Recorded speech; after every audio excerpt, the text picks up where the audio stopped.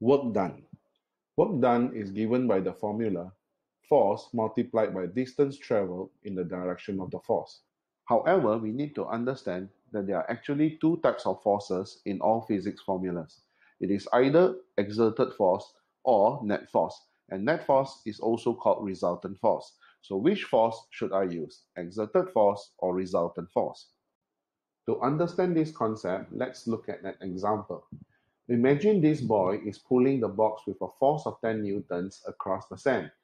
There's a constant frictional force of 3 newtons acting on the box, and he pulls the box over a distance of 5 meters. What is his work done? If you had used exerted force, you would have obtained a value of 50 joules because you would use 10 multiplied by 5. If you had used the net force, then you would have obtained 35 joules because you would have to take 10 newtons, subtract the 3 newtons of friction in the opposite direction. So which one is correct? Now the answer is 50 joules.